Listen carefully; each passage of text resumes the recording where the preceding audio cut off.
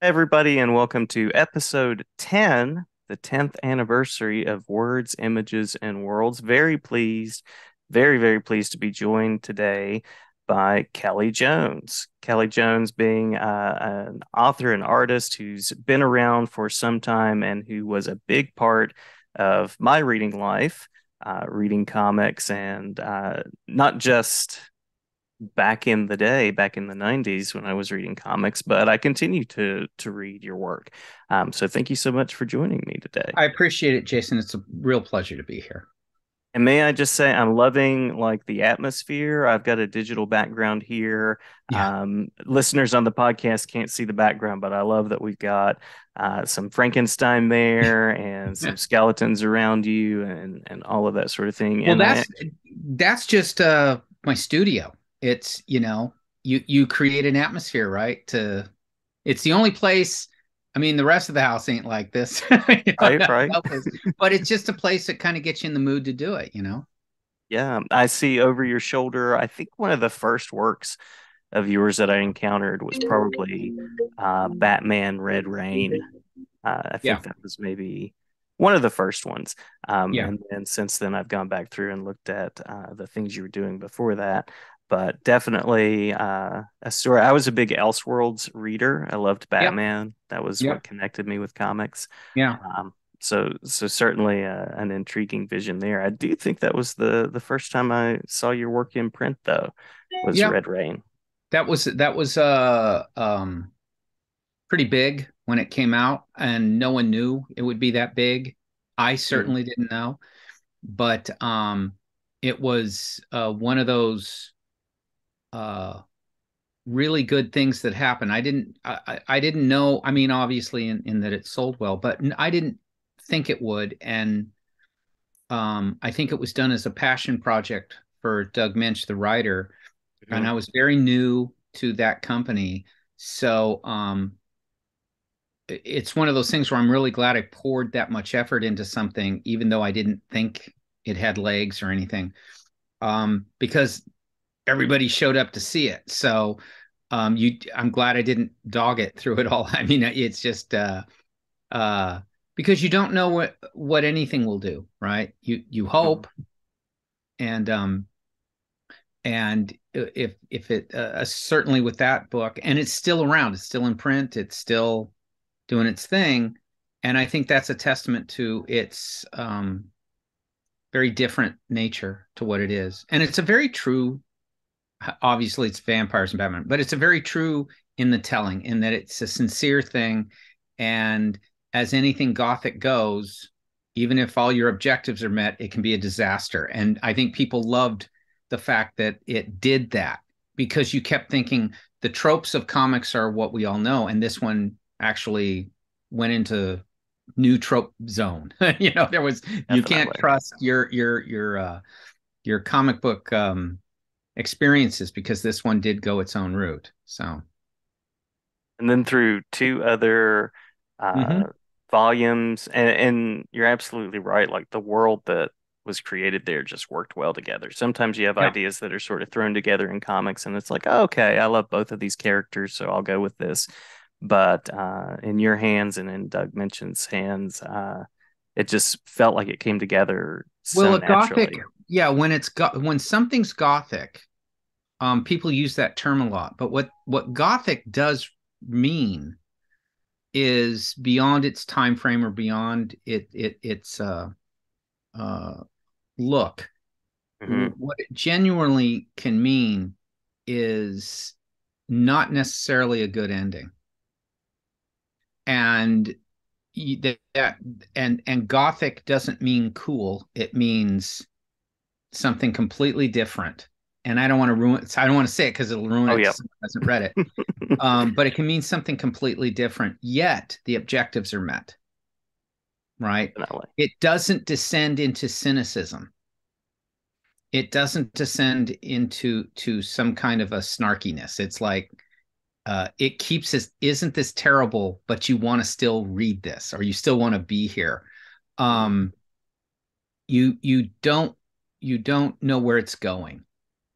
Um, I think any great any great Gothic masterpiece, uh, if you were to go in and give it a happy ending, it would ruin it. So A good man really is hard to find. I it mean, is. you if you found a good man at the end of that story, it just wouldn't work quite as well. Yeah. And even if he's not a good man, but does good things, that then becomes the moral or ethical question to the reader, which is the point, you know? Does any of this justify anything? Or would you go to these great ends to even at your cost of yourself, which is the heroic? Um, and all those things are there that make it interesting. So I'm curious, because your style is so distinctive, uh, literary influences, artistic Oh yeah, influences. I mean, we we pretty much collect all those and stand Hmm. on it. So, but for me, I had grown up, speaking of Gothic, loving old. They were new then, or relatively new in reruns, but I used to really enjoy a couple of television series that were, one was The Outer Limits and the other one was Boris Karloff's Thriller, which were anthology shows. Both would be absolutely defined as Gothic, though I didn't know the terms. I grew up loving 40s films, film noir and whatnot. And those film noir is just detective Gothic. Hmm. I didn't know those terms, but I was always attracted to that. Anything that was in the dark and with shadows and that kind of spooked me, I was curious, right? Hmm. I didn't want to live in that world personally. I didn't want to be that, but I was curious of it. But it attracted me because the subjects were different and the characters were different. And then when I became a little older, I mean, uh, the power of imagery, though I was too young to understand it, my father, for whatever reason, took me for when I was 6 years old to go see Kubrick's 2001 in a theater Oh, for my wow. birthday. And uh, I don't know, to this day, I'll never know why, what would make him do that, what he was assuming, whether he probably didn't know what the movie was about, just, hey, monkeys and spaceships, right? Hmm. Hmm. And I do not remember, there's a lot of stuff you don't remember at a certain time, but the imagery and the music in that stayed with me. And I thought if I were to go back, I probably would have thought it was a horror film because the music was just terrifying Hmm. and the imagery was terrifying and probably worked for a child because it's not a narrative film. It's just, I don't even know how to describe it to this day. It's not a documentary. It's not a drama. It's not linear in that sense. It doesn't explain itself and it's very ambiguous. So for a kid, that's pretty good because you're more willing to receive it. But that film made an enormous impact on me. But just the Wow. sound, the music, and the images all together. I didn't need to understand the plot or the story, any of that. Um, so as an emotional experience, it was pretty powerful. And that's what stayed with me. If I have a different style, it's due to the fact that everything that I do has nothing to do with the technical end of how you do it. I frankly don't care. I I don't care if you drawing, because it's enough. Yes, you should know what kind of tools you want to use or maybe handling the tools. Hmm. You don't let the tools dictate and you don't let the rules, whatever they are. I think because it gives a falseness to it. Rules in science, yes, you can't deviate from them. Physics, biology, whatever the task is that science, there is the scientific method. But art, it doesn't have that. It's trying to hold water in your hands. It just goes where it wants. Hmm. Hmm. And I clearly I didn't know that. Once I realized that the best place for me to learn how to draw was not in an art class, but in a film class or in a philosophy class or in those places. Because an art class gives you the false impression that, you know, it would be like 2 + 2 = 4, meaning if I do this and get a degree, I'll get a job and da da da. And no, no, because somebody can walk in off the street who never did it before and only works in number two pencils, and they can get your job because the intangible. Mhm. And so I decided to focus on what is that intangible, and that's ideas. And all style comes from ideas, and all ideas create emotion. And emotion is what the reader receives. They don't care how. I mean, you do it, but they want to receive that emotion. So I can't manipulate a reader. I have to be emotional myself in the creation of these works. And if I'm emotional and disciplined, I can get those ideas to paper. You don't sit down and say, I'm going to have a great idea today. Mhm. Generally, uh, to draw well, I always tell people, keep doing it and don't judge yourself. Just keep doing it. Mhm. Mhm. If someone says you suck, you very well may suck, but that's okay. If someone says you're great, they're probably wrong, but that's okay. You can't do that. What you have to do is have somebody come up to you and look at your work and go, wow. And that doesn't mean photorealistic. Realistic, I always say, is interesting, but in and of itself. But um, that other place, that undisciplined, that whatever it is, that's where everyone goes. That's where the ideas are. So realistic is good, interesting far better. And Got it. interesting doesn't say what it is. It just is. So it sounds what I'm saying is yes, it probably to hone that is difficult, but it's not that you're if people are taking courses and doing that stuff. I'm not saying don't do that. I'm just saying realize that that's just a discipline, but it's not really where art lies. I could teach anyone how to draw. If I were to teach a course, people would be disappointed because I say, hey, on the one hand, I'd say, hey, look, you don't have to buy any art supplies. You don't have to get any paper because we're not going to do any drawing. And then we're going to learn how to get to that place inside your heart that is trying to do it. It isn't how well you draw hands.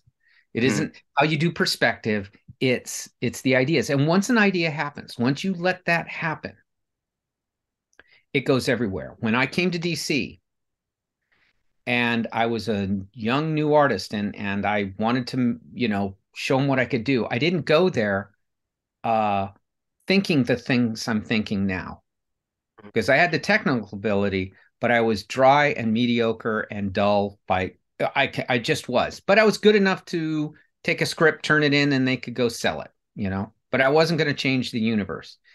So when I got the chance to do Dead Man, nobody cared about Dead Man. Number one, that's good. Number Mhm. two, the only good Dead Man was by the great Neil Adams, one of the geniuses of art. It would be like one of the Beatles drew a comic book. Yeah. Yeah. Um, so so how do I compete with that and how do you make yourself known? And that only way to do it is to have an idea so good that they don't see your technical flaws. So when I did Dead Man, not as this heroic guy, but as this skeletal, warped, traumatized ghost that Mhm. was Mhm. always looking like he was hurt. He was always looking like he was in terrible emotional anguish, and he's floating around. And as a ghost, I figured, well, he doesn't have to follow our laws of physics. He can just do whatever. It was so visually arresting to people. Now, I was doing it just to see what I couldn't go the other route. I didn't know how. I didn't sit there and think, well, everyone's going to love this. Everyone's going to be amazed by it. I didn't think that. I thought, well, if no matter what, they won't say I ripped off Neil. That was it. That was all. I was That's just, because every artist had failed the test who had handled this character after Neil. Every one of them, as good as they were all going, yeah, but it's not as good as Neil Adams. mhm. And so I didn't realize at the time that having a character no one cared about under the shadow of one of the greatest if just one of the greatest artists of all time, was actually a benefit. Nobody cared, and they didn't expect much from you. So you are free, right? You're free. Hmm. Hmm. And I was free to do this, and it knocked the socks off the company. I didn't know that though. I was turning it in, and they were seeing, because they traded in ideas, they were looking at an idea happen. And they also knew everything I was just saying. They're saying, wow, they made something. This kid did something. Now, what the benefit of that is not that you make money and that you get published and people pat you on the back. What it is you begin to trust yourself.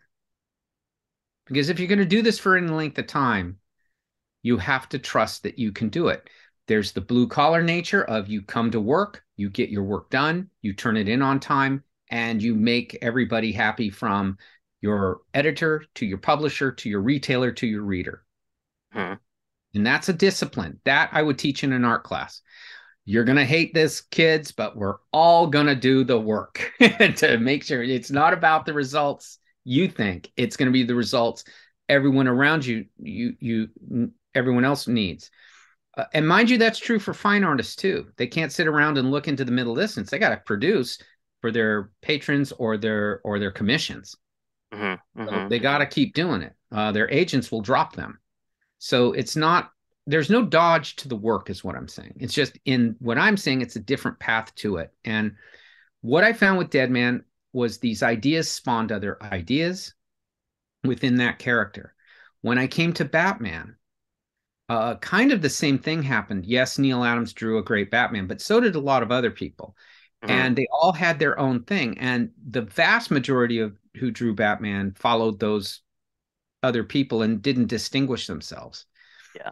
So my thing again was, how do I do this to where it's interesting? And every artist, every single artist I ever spoke to said, well, if they were Batman, they would do this, or if they were Batman, they would see it this, or how would it really work? And Hmm. I didn't think that way. I thought, what if he was chasing me? What if I'd done something where he's coming after me? He is a I don't scary know. figure. Yes, it is. Yeah. And I thought I wouldn't know any of the details of him. All the other artists were thinking, well, I know it's Bruce Wayne. I know he knows Gordon. I know he's very wealthy. I know, I know, I know. And I said, I wouldn't know. I'm out trying to rip off a liquor store, Mhm. or I'm part of a group of guys doing something bad. And he's coming after me. So I know nothing about him. I don't even know if he's a good guy. I could have been in his turf, right? Like the mafia controls sections of a town. You don't dare anything. And maybe it's his section of the town. I don't know. And Gotham's scary. So I started thinking that way, and the ideas came. He was a silhouette. He was a frightening silhouette. He didn't appear in the day. And you didn't know he was there until he let you know he was there. He might have been there for 15 minutes while you're trying to jimmy open something, or you're telling your plans to your bad guy friends, or you're whatever you're doing. Hmm. And he will never stop. And his whole thing then was, to me, it wasn't devices and tools, and it was intimidation and fear, which is how they initially created him, was fear. So Right. I figured, well, he's a failure if he hits you. So what it is all this other stuff. So the cape became alive. The ears became longer, so you could just, all you'd see is all this outline, this Hmm. dark, moving, frightening thing. It was like, you know, uh, the Grim Reaper in human form or something. And Yeah. it's bearing down on me. And then it drew itself. Everything drew itself. So all of the loves I had did help. All my love of old film noir or gothic type material, my love of Stanley Kubrick, my love of all this stuff, it all comes together. It wasn't, oh, I'm glad I took this anatomy course on how to draw or figure drawing or how I can use it. It was all of these things. When I took the film courses and they would explain what symbolism was in a film, nothing like that was in an art class. Hmm. Why does a character ascend? Well, he's rising, da da da da, or why is he descending? And it simple stuff. Um, the slicing of light through a figure or through a face, a close up is to show that there's something going on up there. And Hmm. I'm going, wow, the use of lighting like that. In The Godfather, everyone's in the back in the dark because they're manipulating from behind. Beautiful use. Now, does an audience need to know it? No, but the emotion of it they react to. It carries through. And then well, later on, if you want to break it all down, fine. Then you go, hey, good work. But I don't think the astronaut wants to know the equation for the rocket to go to the moon. He just wants to know that when he presses the button, it goes. And when it says time to come home, it comes home. He doesn't need to go at all. He just knows how to run it. And that's to me what I wanted the reader to be was the astronaut. I'll get him to the moon and back. They don't need to know how. And for the people who want to build the rocket, it's not the way you think. It's how to rethink. So you go into this stuff open. I'll learn what it is, but don't let the rule define you. If you have to change perspective to make something fit, change it. If someone comes up to you and says it's wrong, they don't know how to read a comic book then. It's reading It's the wow. visual. It's yes. The writer, the written word on it, um, doesn't have to match the illustration. The illustration should do its thing. Do not be. I started. My goal was, I'm going to be every other artist. No, you got to be very clear on your storytelling. I went in some parts. Other parts, I'm going to be ambiguous. What does this mean? What does that mean? He Hmm. didn't show me, or he showed me something worse, but it isn't directly related to what I thought I would see. But that's where the symbolism came in. And then once people stop, they go, oh. Or you give them a different angle. You want to slow people down sometimes. So I would do an angle that would take them a second to figure it out. But then it would be an angle that was perfect for Batman or a Dead Man or a Sandman or a Swamp Thing or whatever I was on. Hmm. Hmm. Um, and it made people more involved in the story. Is that a lot of work? Uh, Probably harder than if you just sat down and said, I'm going to show you everything and lead you to the end. I want people to go, you want people to invest themselves in it enough to where they start feeling a part of something and they have an investment in it and they feel like now I'm caught up in it, and that's emotion. And they I'm want not to just read that here. next issue. They Yes, want to you carry the need. story. Yes, I want to care, and I want them to care. And it's okay if they don't get it right off the bat. I used to drive editors nuts. Kelley, I can't da da da da, and I said they don't need to understand right now. Um, they will catch up. And then I said you're going to have a problem because now they're going to expect other people to produce this way too because they're going, hey, it's too easy.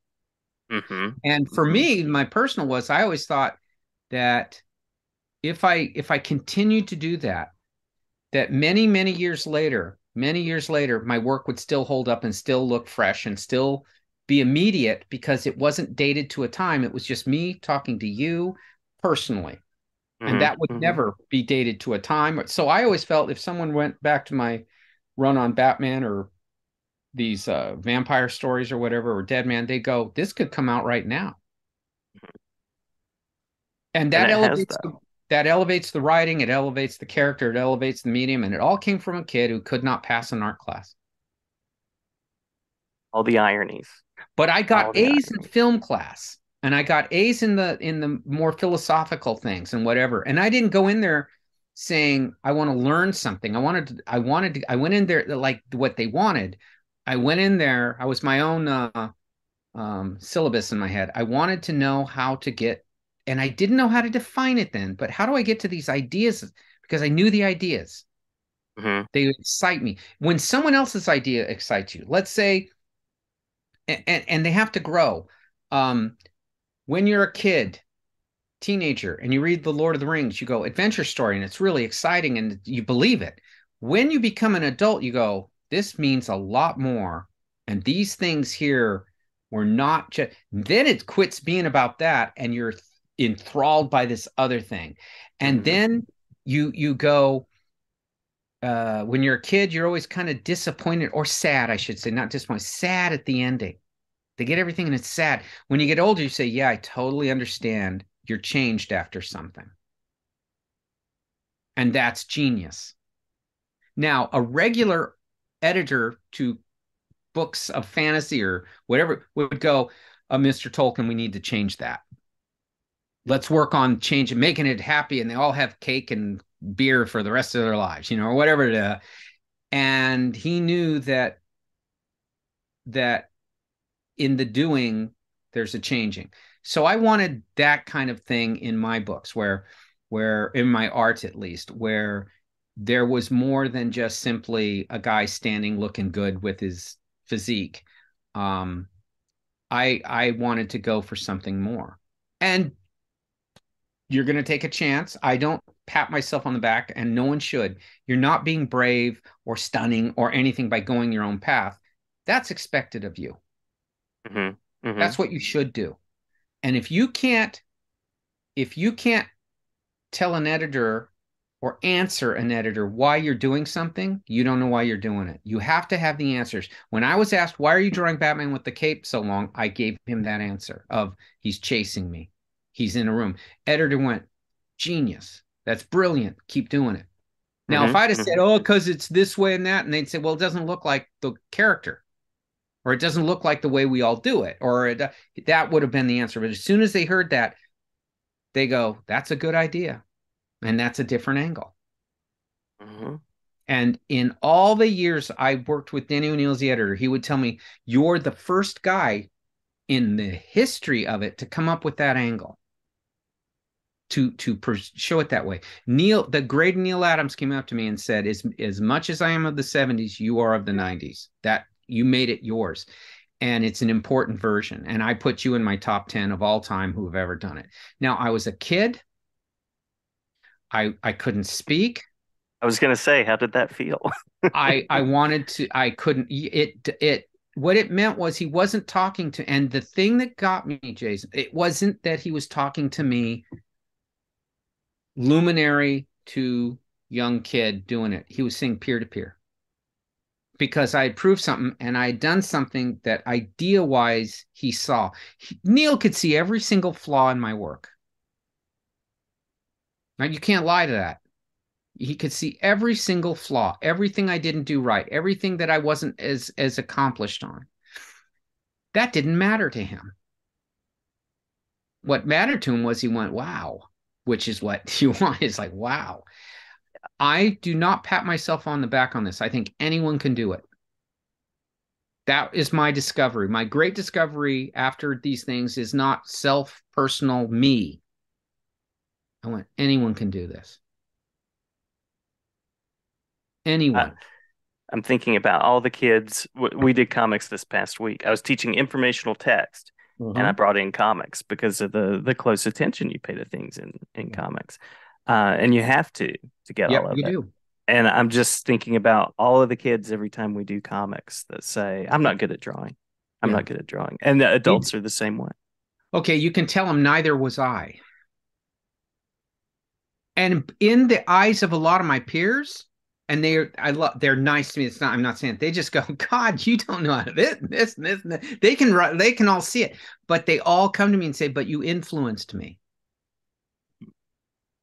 And my editors say, do you know what an influence you've been on the crop of artists now doing Batman and all that? And I've had them take me aside to tell me that they always mention you. And never once did any of those guys say, bad. It's because his perspective was right and his anatomy was good and everything was just blah, blah, blah. They didn't do that. It's like they just said it was visceral. It was emotional. It was nightmarish. It was inspirational on those core deep down levels. And the only way that happens is ideas. So I always tell people, dream. It's okay to daydream. Write it down, sketch it out. Just let your mind go those places, because that's where the great ideas come. Not, I'm convinced that the guy who figured out how to transplant a human heart, it didn't come from, it was like, well, I bet if we did this, this would work. Hmm. So it's anything. The guy who said, "How do we get a spaceship off Earth?" Oh, I bet if we tried this, this would, and they go, "That wouldn't work." Hey, it worked. You know, Right? um, it Yeah. comes from those moments where your brain, it's almost supernatural because I can't tell you where they come from, these ideas. I just know that you get yourself in a place where they will happen. And then after a while, they start happening. You can be ordering a Big Mac at McDonald's. You go, "Oh God, I gotta give me a pencil," or something that they just start coming because you've opened up that channel to it. Mhm. And people have to be told it's okay to dream. Yeah. Not the dream I can be a president one day, but to just little dreams, little things, and it changes your life. No Nobody matter, walks out. Sorry, yeah, go ahead. yeah, it's just it works every time. Nobody walks out of a really good film and goes, "That was so symmetrical." Mm-hmm. Right? No, when they call them a feel good movie, they used to use that as a put down, and I went, no, that's exactly feel Hmm. good doesn't mean it all ended well. Yeah. I mean, you come out of Godfather 2 and he's all isolated and sad and he's done all these horrible things, and you go, man, that was great. You don't go, you don't do it, everything went wrong, but I want to see Hmm. that again. You Hmm. know, Hmm. it's not the subject matter, it's the creation of it. I always tell people, well, how do I get the ideas? I said, number one, get a good night's rest. Hmm. Be I happy. should do this more. Yeah, just Yeah. just just do stuff that makes you happy. Stay in that world. Just do it. Doesn't mean sit there alone and go, I've got to think of something. It no, you just go. But number one, you got enough rest. And when you're not doing whatever it is, get away from it. I only do my drawing in my studio. I go anywhere. I don't even tell people what I do. I just go and let that part of the I think probably with artists you see it the most, but I think it's probably true of a lot of things. But with artists, you see it the most where you're two people. You're the person that has to function in the day, take out the trash, go get the mail, go to the grocery store, take the kids to school, do all that stuff. And then there's that other guy who shoves the normal one out and does this thing. And I've noticed my family notices that, and they noticed it when I was a kid, and they noticed it. They would just know it. And at that point, you uh, realize it's a good Dr. Jekyll and Mr. Hyde. Hmm. Hyde It's the is where the positive idea side. it comes. That's Hyde is that guy. And yeah, my wife always noticed it. I didn't notice it. She would always notice it when that would start to happen. And she said, "Well, your personality begins to change a little bit, and you become more that's the focus of what it is." And I because I don't like to take advantage of that, but I learned to follow it. She could tell I'd be start getting anxious. And it's like, yeah, before the chicken lays the eggs, they cluck. I guess that's Mhm. what it is. But sometimes I would just, and she can tell when I've had a good day, it's because the best day isn't that I got some piece of art done. It's the idea came and it worked. Yeah. So that's why I drum it into people. Let's get that part working and get out of its way and don't apologize for it. And don't worry if the idea is someone else will like it. Do you like it? Because it has to be you like it first. Then other Mhm. people will find it, even if it takes them a while to understand it. Um, I, in my career, have found this. People would tell me I didn't like the big ears, but then I started to look at it, and now it's the only way I can see that it's this weird thing, right? I Right. mean, that always happens. Or they tell me, I read comics and collected comics, and I got rid of my comics, but I kept your comics. I kept, you're amongst the ones I kept because I kept thinking about them. And I go back and reread them, and they got better every time. And that's true of